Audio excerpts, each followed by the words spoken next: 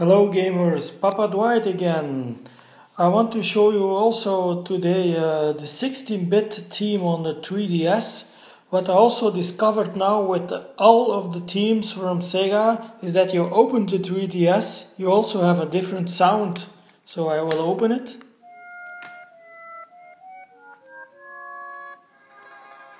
And now I have the Mega Drive theme, the 16-bit theme of on the 3DS. So you hear the Mega CD sound,